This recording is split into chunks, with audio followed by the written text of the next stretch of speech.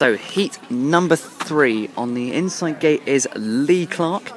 Gate number 2, Aaron Herbert. Gate number 3 is Charlie Jane Herbert, and on the outside is Rob Geach. Now Aaron Lee Clarke could be a spoiler in this race. He could be, yeah, but we know what Herbie's capable of with gating, so if he gets across and Geach around the outside, should be another comfortable home win. Another 7-3 that's on the card here. So it's Clarke, Herbert, and Geach. Away they go. Good start from Aaron Herbert from gate number 1. Geachy now being taken out wide by... Oh! Nearly there.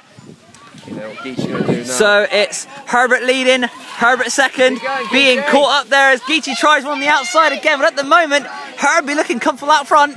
Yeah, Geachy, you know he's going to try something now. Just like Matt, it's just a case of when he's going to do it. Oh, you know what Geachy's like, he will try whatever he can to get past, always on the last lap, but it's still Aaron Herbert in the lead, followed by his sister Charlie. Oh no, Rob's gone down once again. I never thought that in that race. Oh, it was unlucky there, but the winner's going to be Aaron Herbert. Unlucky then from Rob. Second place going to Charlie Jane Herbert. Third was Lee Clarke. And come round for his point will be Rob Geach. Very unlucky there for Geachy there. He was looking for a pass there on Clarke, but just failed.